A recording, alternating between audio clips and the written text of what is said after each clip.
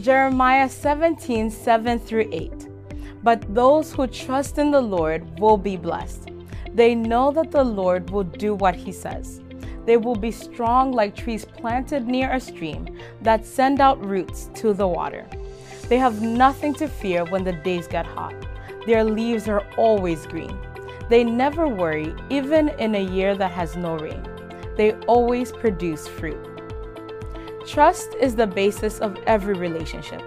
It binds families together, it binds marital unions, and it strengthens relations between people.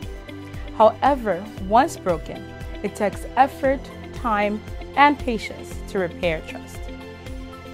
For the purpose of this lesson, we may delineate trust into the following central themes.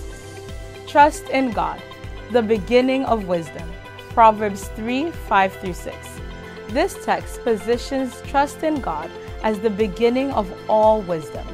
Furthermore, such trust must be undergirded by total submission to Him, so that all our plans may be brought to fruition in accordance with His will for our lives. Trust as the antidote of fear. Psalms 56:4. Often we are fearful of the unknown. This fear permeates throughout our lives and represents itself as a barrier to progress and development. Psalms 56:4 positions trust in God as a tool by which we are to overcome fear.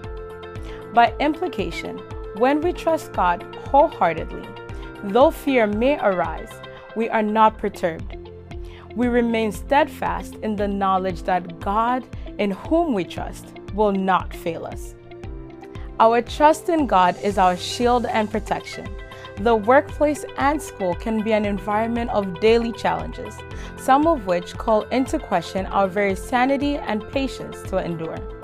In this instance, our trust in God gives us the mental clarity to serve faithfully, respectfully, and wholeheartedly.